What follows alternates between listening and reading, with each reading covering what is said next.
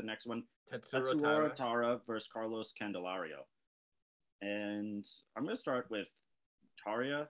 Make his UFC debut, 10-0 undefeated record, 8 of those ending by finish, undefeated 9-0 amateur record, only 22 years old. Already has been the Shudo flyweight champion, has actually even competed at strawweight, which is just crazy. And because he's actually a pretty big guy. His submission game is his best tool. His striking's good, but low volume. He kind of takes pictures when he strikes too, doesn't follow it up with much. And he fights very patient and almost slow to start, which you don't want to see either.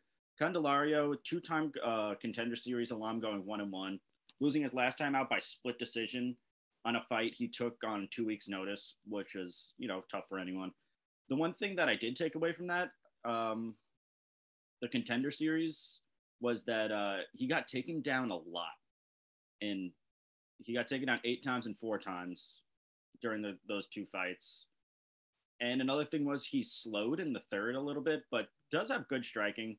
Taira has the advantage on the ground. Candelario, trouble with the ground game.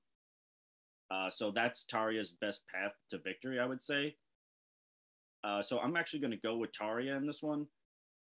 Yeah, I'm going to take him too. I think that what you just said, it's the clear path to victory. Yeah, it's there.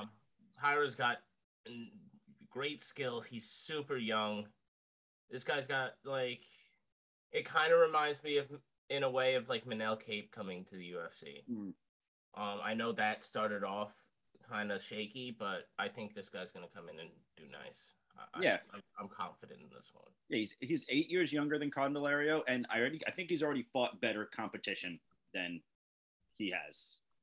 Exactly. I think Taira already, which is just crazy to see. So we're both agreeing. We're both going to go with Taira.